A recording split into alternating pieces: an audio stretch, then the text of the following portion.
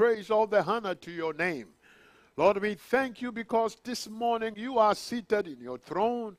Lord, you are welcome in this place. Lord, do as it please you this morning. And we vow to give you all the praise, all the glory, and all the honor. Lord, everything done here so far has been edifying. Lord, we pray that, Lord, you will take care of the rest in the name of Jesus. And Lord, let your word come forth with simplicity and with clarity. And I pray, oh God, that your people will leave here transformed, renewed. In Jesus' mighty name we pray. And let the people of God say a big amen. Amen. God bless you. You may be seated this morning in Jesus' name. Amen. This morning we have a lot of things to do with little time to do it, but we will trust God because God is a merciful God. I want to continue with a subject that I was dealing with last week. I just want to do part 2 and I'm done. I'll leave it alone. But moving forward, we want to deal with Christian foundation. I am with this thing for a long haul. On Wednesdays, I'll be on it. I've been on it so far for about 2 or 3 weeks. And we will continue to be on it both in Bible studies and through the pulpit because I believe that foundations are everything. If you don't have a foundation, you don't have a solid ground. But this morning, I just want to move in the same direction that we were moving in from last week. And there are so many dimensions to our God, the God that we serve. And the more you think you know God, the more you realize that you don't know him. And the more you think you know the word, the more God reveals himself to you, the more you find out. And it's a very humbling experience because every time you open up the scriptures and then you find out, wow, just when I thought I had it all together, then you find out, oh, no, not so fast, because there are depths of revelations that we can never know. And that's the beauty of the word of God. So never rush over a word, because you never know what revelation God can pull out of it for you. And never jump to conclusions whenever you hear the word of God being preached. Never say, oh, I've heard it before. No, because God has a way of, putting a spin on a word for you. And it has the capacity, the ability to change your life. And so this morning, if you give me 25 to 30 minutes, I just want to speak to you part 2 of the God that restores. There are so many dimensions and attributes of God that we can talk about. We can talk about the mercies of God. We can talk about the power of God, the omniscience of God, the omnipresence of God. We can talk about a whole bunch of stuff, the justice of God. But this morning, and as we started last week, we want to continue on that aspect of God that gives us hope. And there are so many of us here. The Bible says that hope deferred makes the heart sick. So we need hope. I need hope and you need hope. But I want you to know that it's not all lost. You haven't lost anything, because God, he has the ability to restore that which you think is lost. And last week we said that the reason why God is able to restore is that God does not, we will go just a touch deeper from last week, just a touch deeper. God does not dwell in time. If this lectern here is time, God does not dwell here. God stands outside of time. And he looks at time. And so the question then becomes, where does God dwell? God dwells in eternity. God dwells in eternity. And please, it's important that you understand this, because that will change how you relate to God. That will change how you see God. God does not dwell in time. He dwells outside of time, and he visits time. He visits time.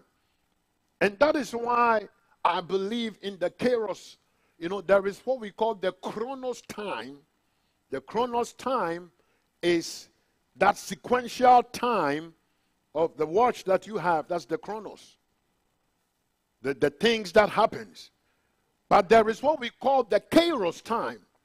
The kairos time is the setup time of God. So God can set, because don't forget, he does not dwell in time. So he knows how to regulate time, and God can set you up. And so as a believer, when you get up in the morning and you go to prayer on the prayer line, or you are praying on your own, whatever you're doing, one of the prayers you should never forget to pray is that God, and that's an important prayer, God, help me to be at the right place at the right time. Hallelujah. I know this friend of mine years ago. He was in 42nd Street doing some things there, and he left there and came back home. And when he came back home, right where he was standing, right where he was, he turned on the television, and there was a serious shooting that many people died right after he left. And God has a way of setting you up. He turned on the television and said, wow, I was at this place just a few moments ago. He could have been there. So when you get up in the morning, one of the prayers you need to pray is that God, let me be at the right place at the right time, doing the right thing with the right people. Glory be to God. Somebody say amen. So God does not dwell in time. God visits time.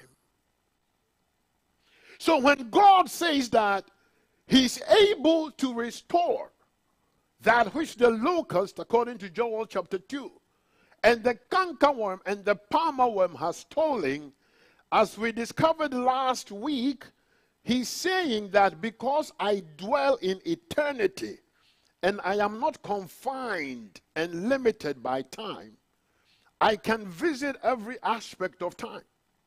I can visit the past. I can be with you in the present.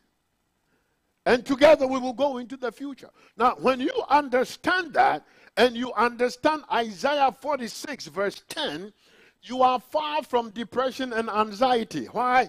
Because the Bible says that I am the Lord that declares the end from the beginning.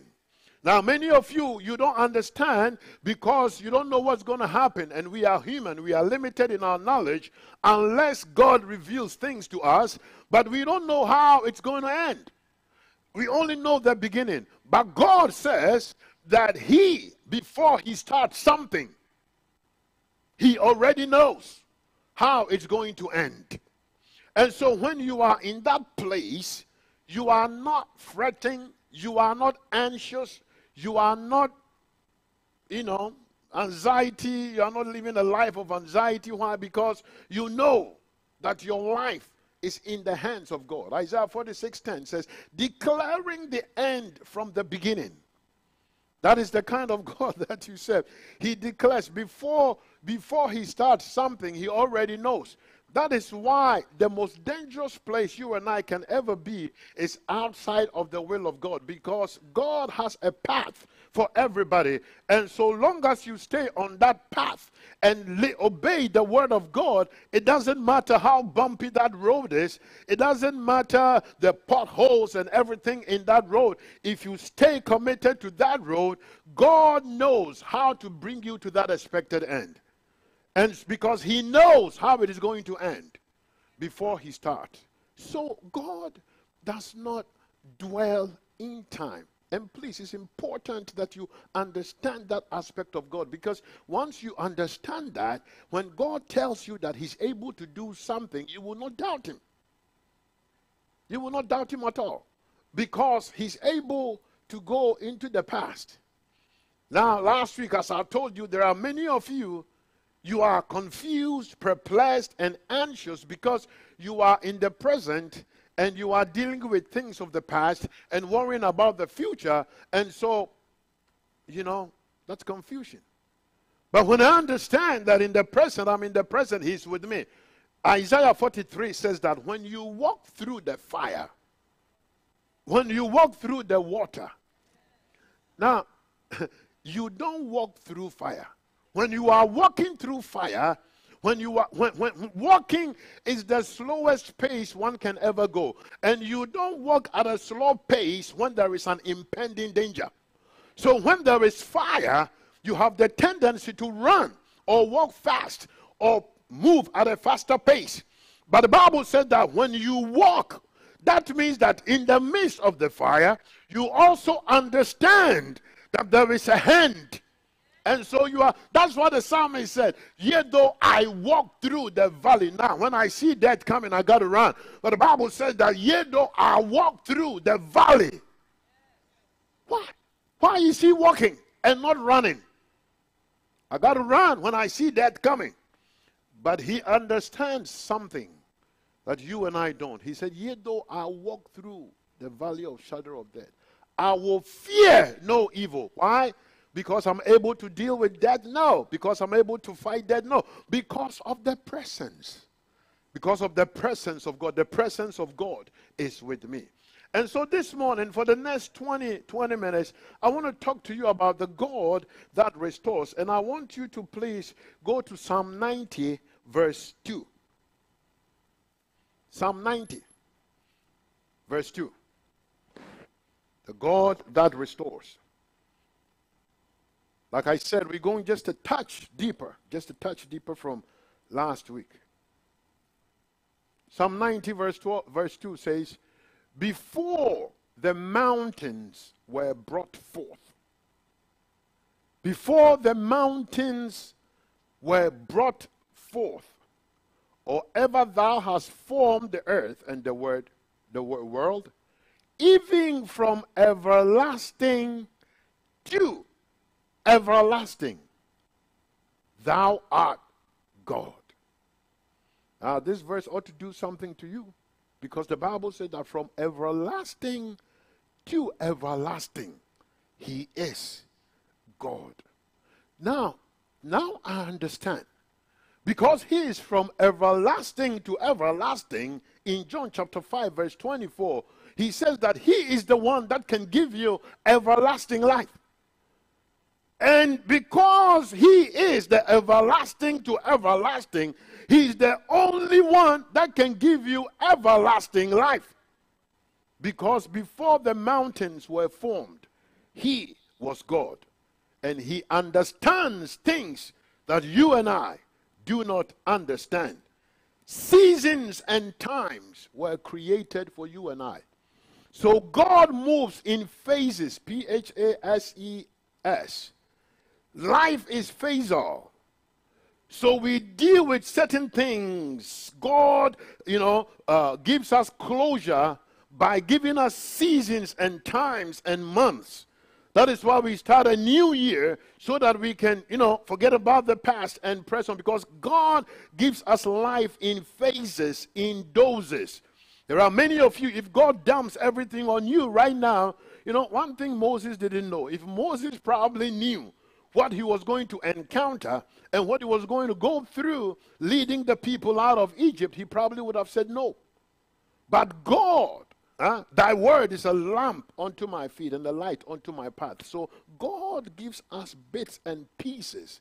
Prophetic word sometimes comes in pieces so that you understand. Sometimes you want to understand everything, but God says, no, I will not reveal everything to you, but I'll give it to you in pieces. Walk with me and I will show you. Before the mountains were brought forth, or even thou hast formed the earth and the world, even from everlasting to everlasting, thou art God. Time was created for you and I. And please understand that God is above time. He's not in time. That should change the way you see God. Like I said last week, many of us, we think God is our classmate. No.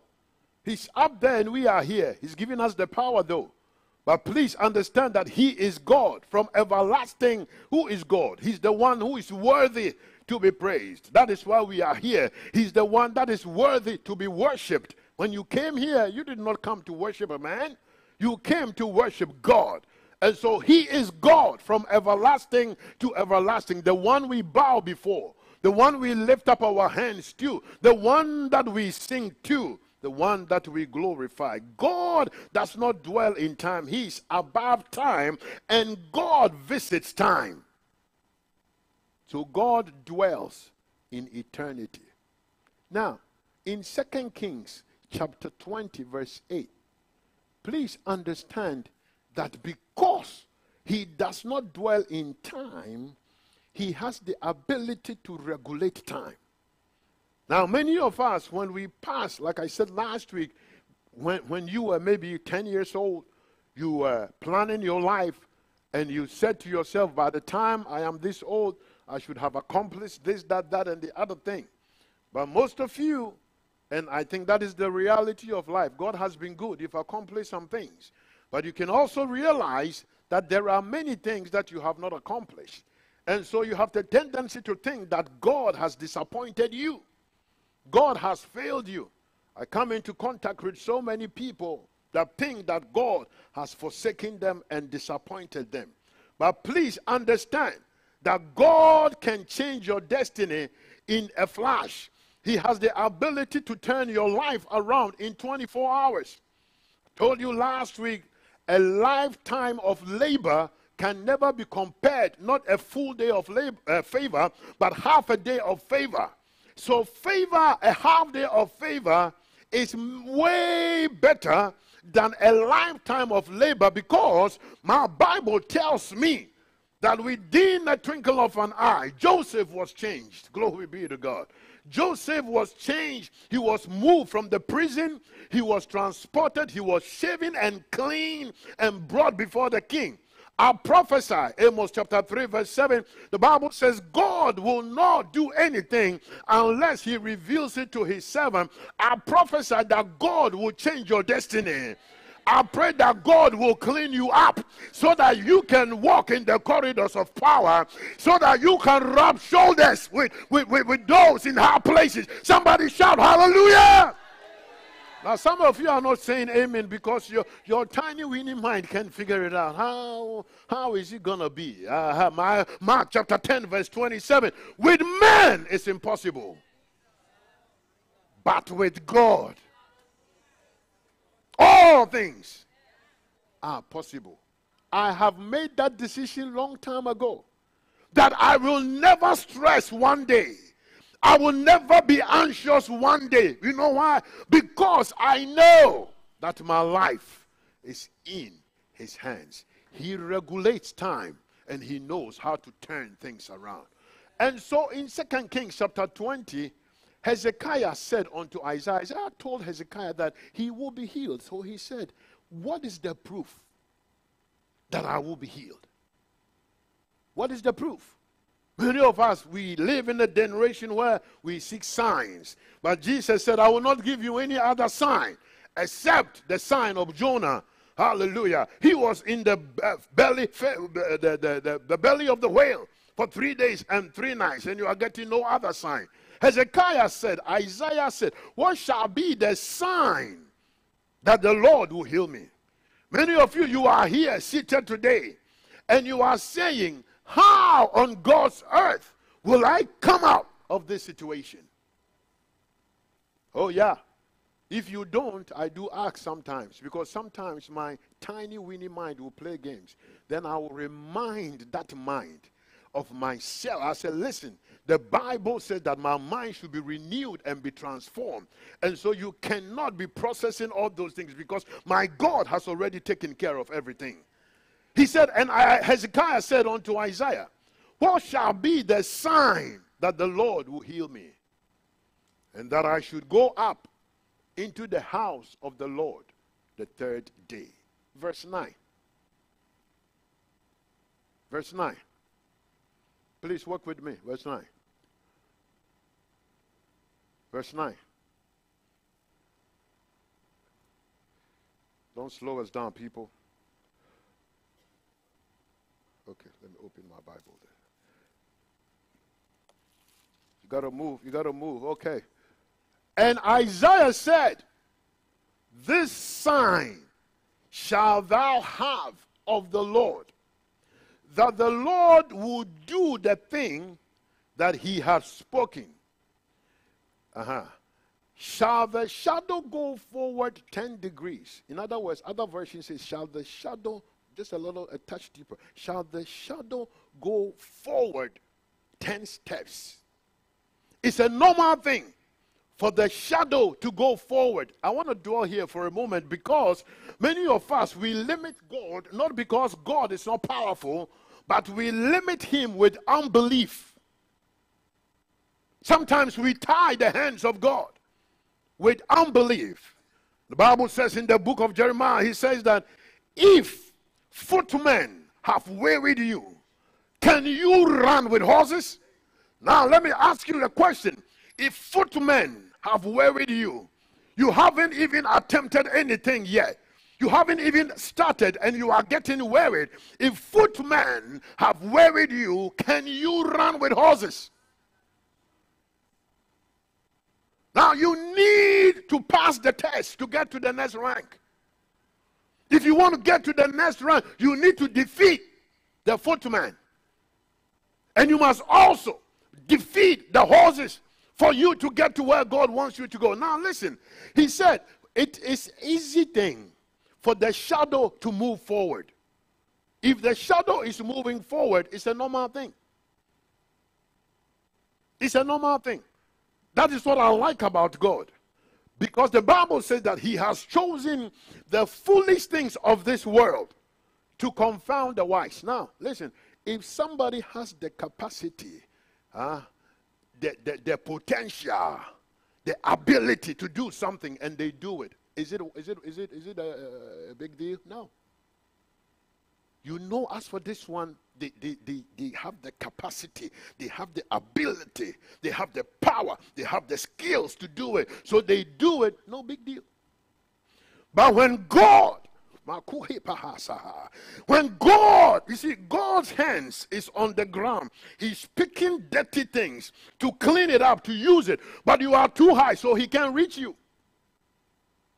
He said, Zacchaeus, come down because where you are, I can't reach you. Now, when God picks something that is rejected, something that is despised, something that nobody has regard for, and he uses it, everybody will look at it and say, aha, as for this one, it must be, not the hand. The hand is too powerful. This is the finger of God. You don't need the hand of God, because when the hand of God moves, I don't know if you'll be able to stand.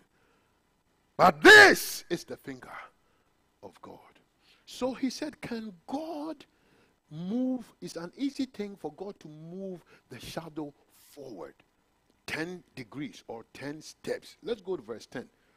You see, when there are certain things that when God does or when people see in your life, it's not a big deal because they know you can do it.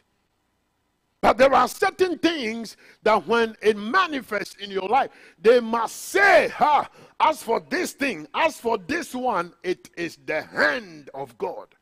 And Hezekiah answered, it is light thing for the shadow to go down 10 degrees. But let the shadow return backward. Did you see? He said moving forward is okay. Now we can understand. You move with your shadow. Now you got to be careful with shadows. Somebody told me that even your shadow sometimes can abandon you. They can play tricks on you. You think your shadow is with you? Turn the light off and see if the shadow will be there. Run for your life. But he said, it's easy for you to move it 10 steps forward, but can he do it? Now, you just don't say it, but you think it. Because there are certain things that in your tiny, weeny mind, you think, as for this one, I'm not so sure. But I have come to the understanding that if God had said that Jonah swallowed the whale, instead of the whale swallowing Jonah, I would have believed. Because with God, all things are possible. So he said, can the shadow, maybe today you are here, you are saying, can the shadow move back. It's a normal thing for the shadow to go forward. But can the shadow move back? Lord, as for this one, I don't know how. Lord, I want to believe. You are like that guy. Lord, I believe, but help my unbelief. You want to believe. I like that guy, his honesty. He said, Lord, I want to believe, but help thou my unbelief. Because your tiny, weeny mind can't process it. He said, the shadow can go forward, and as it can go forward, the shadow can go back. Why? Because he is God that visits time and look into time, outside of time, and regulates time and fast forward time. That is what. Now listen. The Bible says God is not going to restore things to you. When we are talking about restoration, people are thinking the TV that broke down, God is going to give me another TV. Start thinking higher. Stop thinking that God is going to give me another car. Come to a higher thinking. He said, what the locust and the cankerworm has eaten, God will restore those years. My God restores years, not things.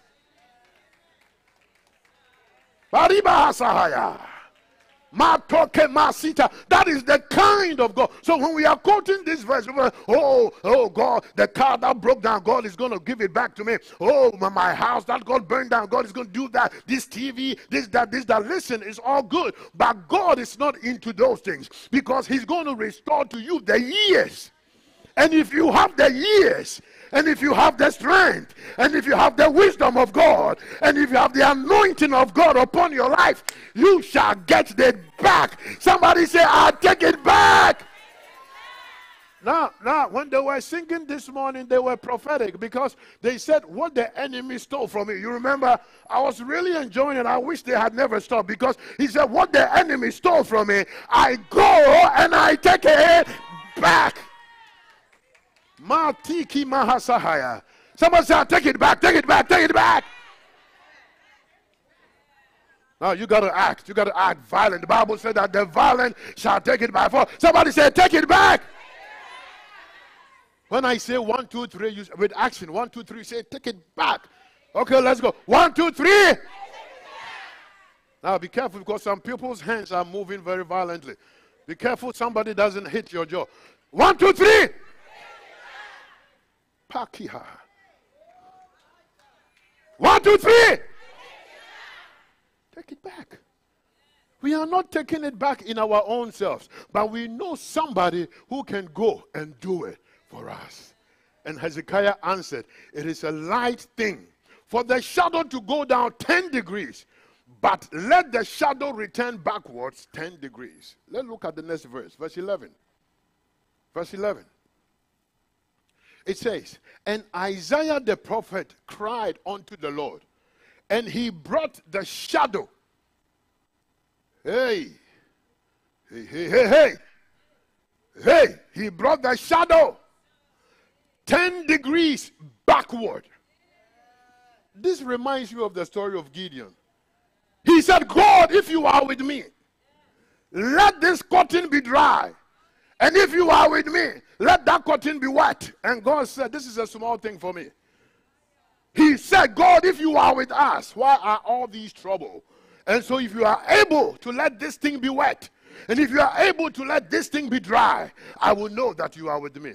But the God that you serve, he's a God that exceeds your expectation. Maybe you are waiting and waiting and waiting, and you have not seen anything yet. But I came here today to prophesy into your life. The Bible says that by the prophet, the nation of Israel was saved. I prophesy that God Almighty will restore unto you in Jesus' name. Somebody say amen. And Isaiah the prophet cried unto the Lord, and he brought the shadow, I like this, 10 degrees backward, which it had gone down in the dial of Ahaz. So, for the purposes of this teaching today, let's use this verse for the fact that God can visit your past. There is also another verse. Now, in your present, God can hold time for you. God can break protocols for you. Because the Bible says in Joshua chapter 10, so this verse, God visits the past. He turns the shadow back. I'm able to move it. I have a heavenly dial.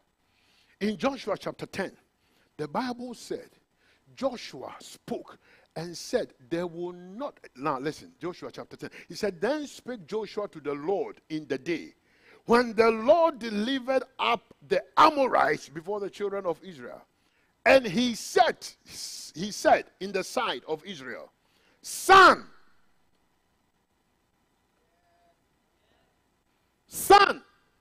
you have the capacity to speak to the elements, because the enemy uses the elements to fight you. Now, one of the most important prayers you can also pray when you get up is that God, don't let any powers of darkness that the enemy uses with the sun, the moon, and even the earth to fight against me materialize. And when you get up, you must say, Lord, today, let the sun, the moon, and the earth cooperate with me, because the enemy uses the elements. You know how he uses it? He uses the elements to fight you. The Bible said that Jesus wanted to go to the other side with the disciples. But the Bible said that there was a boisterous wind. And then Jesus spoke. So you got to speak. Jesus said, peace, be still. You got to speak. The Bible says, now when you speak, God is going to back it. The Bible said that Joshua spoke and said, you son, be still over Gibeon until I finish my assignment. Now, they are planning to fire you in your workplace. You must stand in front of that workplace and say, I speak to this place in the name of Jesus. Unless you change your mind, this thing is coming down. You change your mind. I have done you no wrong. You got to use the authority of God's word in your mouth. Gideon said, the sun will stand still. God has the capacity. He said, the time will not go forward for you. The time will stand still until you have fulfilled your assignment.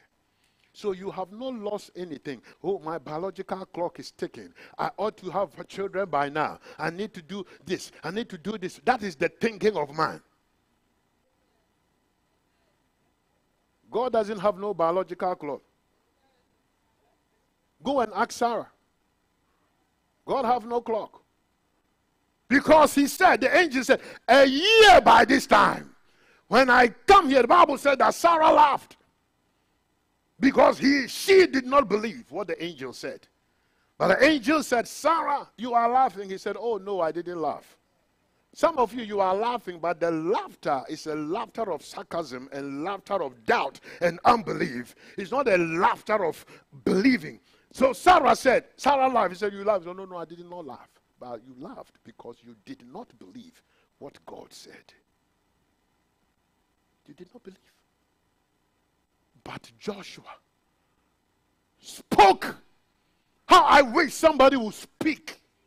The enemy is doing some things. If only you can speak.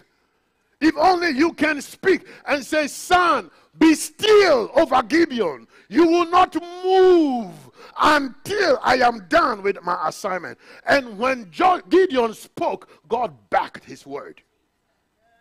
God backed his word. So God has the ability to restore time, cause time to stand still, and cause time to move forward for you.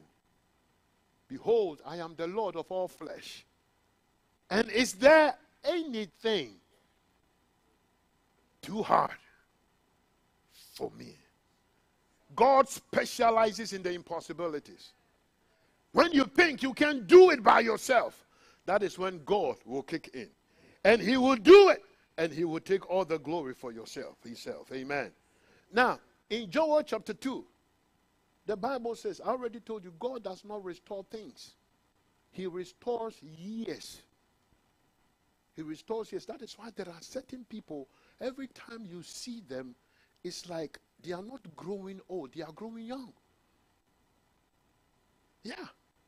Because God is doing some things. You see them, instead of them growing old, they are growing young because God is working for them. Most of you here, you are blessed because all that you go to the hospital for is for checkups. It's for checkups. They have not diagnosed you of anything serious, nothing, by the grace of God. You only go and you check up and then you come home and then you continue life. That's a blessing. Hallelujah. Because God is working for you. He said, be glad. Joel chapter 2 verse 23. People of Zion, rejoice in the Lord your God, for he has given you the autumn rains. Now give me that's the NIV, that's okay. The autumn rains, because he is faithful. He sends you abundant showers both in autumn and spring. That's double blessing. That is why I tell you, you haven't lost anything. He said, I'll bring you the rain in both seasons. If you miss it here, you will get it here. Because I know how to command the elements to work in your favor.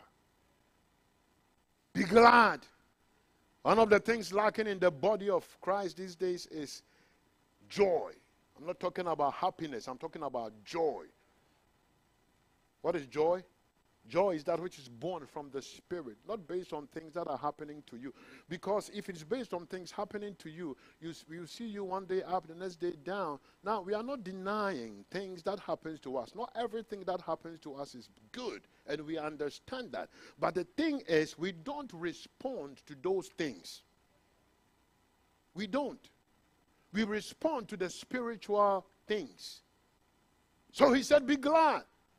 People of Zion, rejoice. Now, watch this. There's a revelation here. He says, rejoice in the Lord. So the only constant joy and rejoicing is when it is in. Rejoice, and again I say, Philippians 4:4.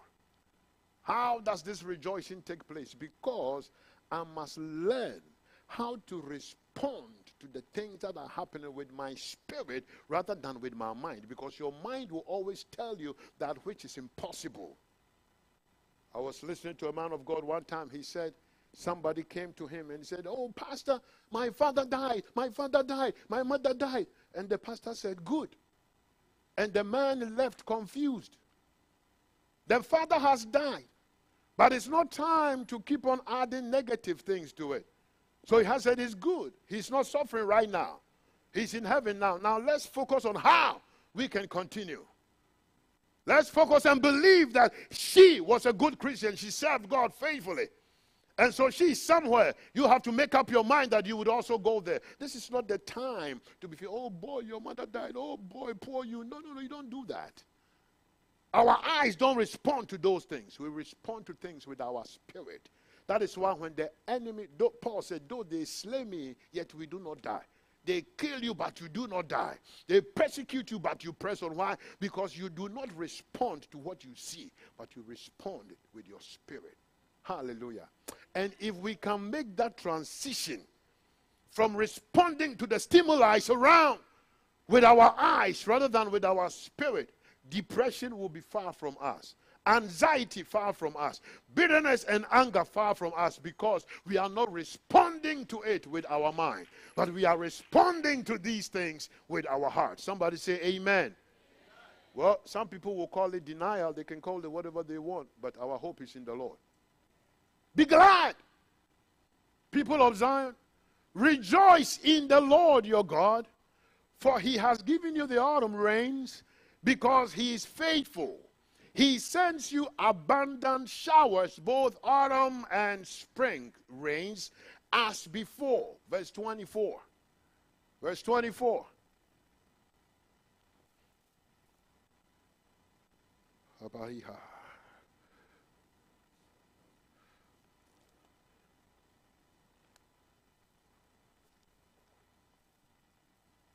He has given you the abundant rains. I think I'll start opening up my Bible. I don't like being slowed down at all. The threshing floor will be filled with grain. The vats will overflow with new wine and oil. Number 25. I will reap. Now listen. He says, I will restore. But look at what the NIV does. He said, I will repay. I will repay you for the years that the locusts have eaten, and the great army and the young locust, the other locust and the locust swarm, my great army that I sent among you. God said he will repay. As for you, he will repay you with good dividends. But as for your enemy, God will repay. You see, the salary of the wicked that God is going to give to them, it will shock them. He said, though 1,000 fall on my left, 10,000 on my right hand side, but it shall not come near me, but my eyes only shall I watch and see the reward. That is pay. The salary of the wicked. Don't fight your battles. Some of you, you pray that your enemies die. They should not die. Me, I don't want none of my enemies to die. Do you know why? Because I want God to prepare a table. Don't pray for your enemies to die. Oh, die. No, don't die. Live long. Because every single thing you will see every day will provoke you. Because you want to destroy the table, but God will build a table. God will set a table. You want to stop me, but God will push me forward. You want to depress me, but God will give me joy. Don't pray for them to die. No. They have to live and see the goodness of God in your life. Somebody shout a big amen. He said, and I will repay you. God, you haven't lost anything. You have not lost anything. What is restoration? Restoration means to take something from where it used to be and put it back there. So God is going to take the lost glory and put it back where it belongs. God is going to take back the health that challenges you are facing and put it back where it belongs. The enemy stole some finances. God is going to take it back and put it where it belongs. Now, some of you, let me tell you, the reason why you don't see your harvest. Now, I don't know where this came from, but you need to hear this. The reason why you don't see your harvest, you are sowing, but you don't see your harvest. One of the reasons why is that after you have sown, you don't rejoice. I'm speaking prophetically. I don't know who I'm speaking to. Okay, I'm speaking to myself too. I hear the Spirit of the Lord say, the reason why you do not see the harvest, trust me, there are faithful people in this ministry. Faithful people. I remember when COVID hit, finances was tough. But let me tell you, there were people who, even when the church was closed, they stopped by every single day and put their offerings, their tithe, their giving, their vows and everything every single day, even though the church was closed. That is the kind of people that are in this place. But listen, I hear the Spirit of the Lord say, the reason why your harvest, Makahaya, is not maximized is because you do not celebrate after you have sown. No farmer puts a seed in the ground and goes around crying. Pariba Hasanda Kahaya. I don't know where this came from. He said the reason why you don't see the maximization of your harvest is because you do not celebrate after you have put it in the ground. Let me tell you what the farmer does. When he put the seed in the ground, he's living a life of expectancy every day. Gets up every morning and see if the thing has sprouted. See if the thing is working. And thanking God and believing God. I pray in the name of Jesus. I pray in the name of Jesus that after you have sown the seed, God is not trying to take anything from you. He's trying to get something to you. Glory be to God. Somebody say, God is not trying to take anything from me. He's trying to get something to me. And the next thing I heard the Spirit of the Lord say, I don't know what God is doing. He said the reason why you don't see the maximization of your harvest is because, number two, you do it gradually. You do it gradually. But do it with joy. Thanksgiving. Believing God. And thirdly, some of you, after you have sown, you cross your hands and don't do nothing.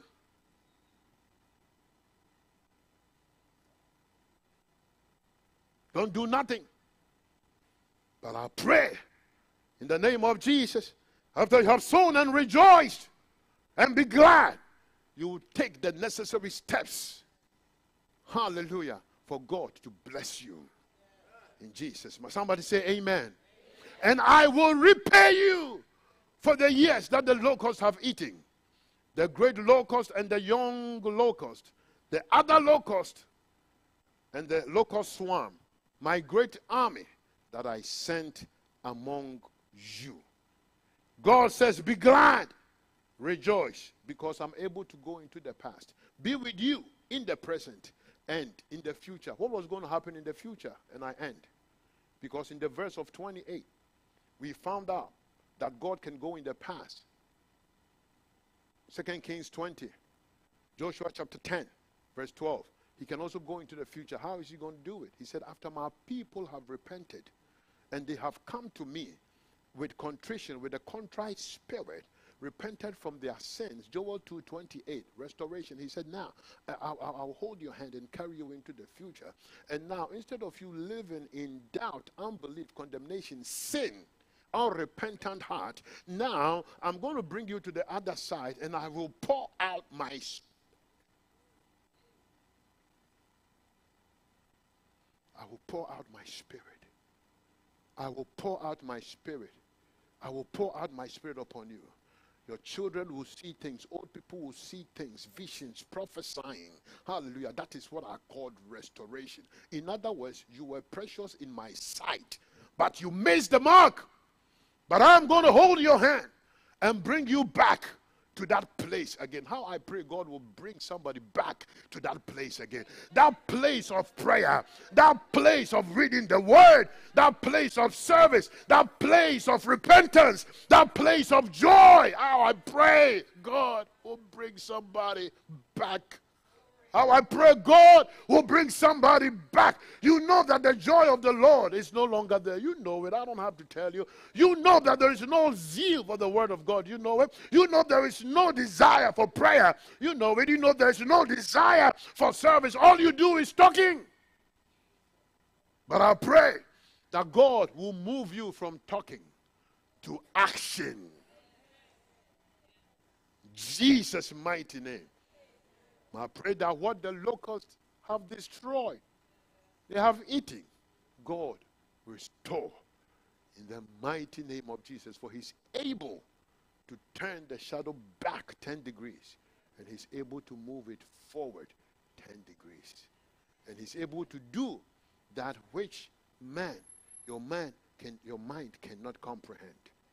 Because with God, all things are possible. He visits us in different times.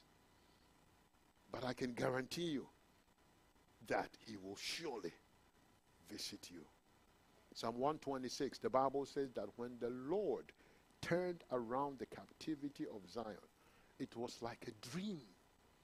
Some of you, the things that God is going to do for you, you will pinch yourself and say, oh, am I dreaming or it is real? This is real, brother. This is real. He's going to turn things around for you so that you will know that there is a God in Jerusalem. I pray that the person that has given up, the person that is confused and depressed and dejected, whatever the situation is, I pray that God Almighty will cause you to know that with him all things are possible. Somebody say amen. Somebody say amen. Some of you don't come on the prayer line. Some of the testimonies I hear is just unbelievable. Come there, pray and see, hear things. Hear things. Because God is a prayer answering God. He might not answer it when you want him to, but he will surely Father, bless your word. Bless your people. Lord, anoint them, O God, and give them good speed. Lord, I pray that they will be able to discern the difference between delay and God doing his thing with their lives. I pray that the enemy will not cause them to move hurriedly outside of the will of God, but they will have the discerning spirit to know where there is a delay. But then they will also have the discernment to know that God is stirring up a miracle for them. Give them insight. Give them spiritual understanding. Open their eyes that they may see. In Jesus' mighty name I pray. And let the people of God say amen. Amen. We're going to the Lord's table. We have a lot of things to do this morning. The Bible says that the blood of Jesus speaketh better things than that of Abel. And this morning as we go to the Lord's table, you are praying that God, you told us, your word told us that we must do this in remembrance of you. Remembering what? What he did. What he's coming to do. People, soon and very soon, Jesus is coming back. Everything proves that. So you got to be careful. The Bible said, knowing that all these things will happen, what manner of people ought we to be? You must know that things are happening, and these things that are happening, God Almighty is telling us something. Father, I pray, as we celebrate and we go to your table this morning, let your blood, the body, minister healing to somebody. Whenever we do this prophetically, we are declaring that you are coming back. You are the soon coming King. And historically, we are reminding ourselves, oh God, what you did on the cross. We are still reminded that your blood speaketh better things than that of Abel. As your people come to the table today, let sicknesses, diseases flee. My God, I pray, let deliverance flow this morning. Let them testify because, Lord, we have had an encounter with you. We bless you for in Jesus' mighty name we pray. And let the people of God say amen. Amen. Amen. Oh, the blood that gives me strength from day to day. It will never lose its power. Oh, the blood that gives me strength from day to day. It will never lose its power. For it reaches to the highest mountain, and it flows to the lowest valley. Oh, the blood that gives me strength from day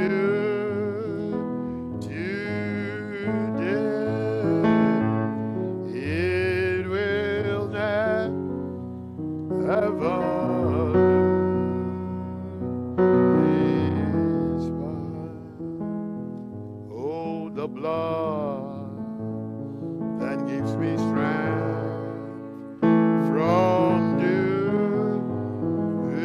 to day. It will never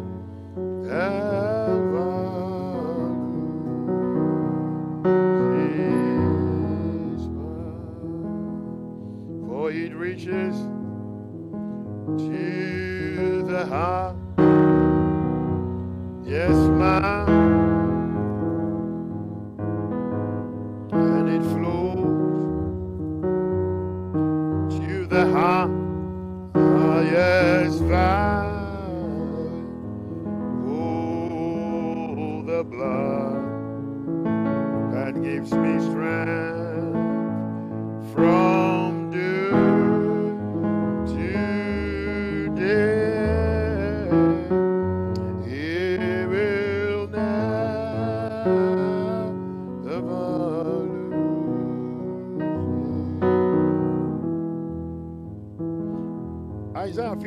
verse 5, but he was wounded for our transgression, he was bruised for our iniquities. The chastisement of our peace was upon him, and with his stripes we are healed. Let's partake of the bread together as commanded by Jesus Christ before he departed. The Bible says that he took the bread and broke it. And he said, take, eat. This is my body. What do you need? I think somebody needs some over there. Somebody want to move in unison. Anybody need something? What's going on? Want to move in unison? Are we okay over there, Ebony? All right. And the Bible said the same way he took the cup and said, drink. This is the New Testament in my blood. Let's stick together. The Bible says that in St. Matthew 26, when they did that, they gave thanks and they worshiped the Lord. Hallelujah. Unto the Lord be the glory. Great thing is he has done. Unto the Lord be the glory. Great thing is he has done. Unto the Lord, unto be the glory. Great thing he has done. Unto the Lord be the glory. Glory. Great is he.